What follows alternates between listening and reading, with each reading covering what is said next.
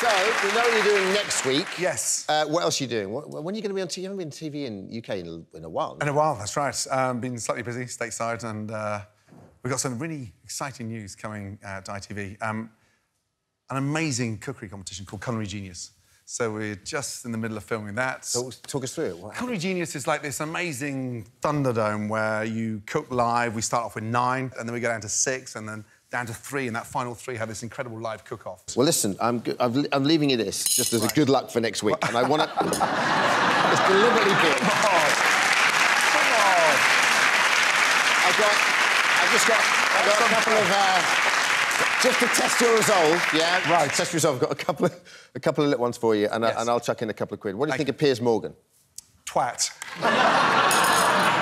What if I was going to soak some black truffles in water, but for a really long time? What would that make you feel?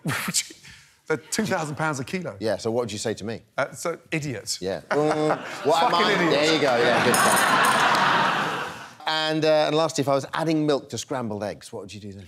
Kick you fucking out. It ruins the texture. Come on. He's right. It ruins the texture. He's right.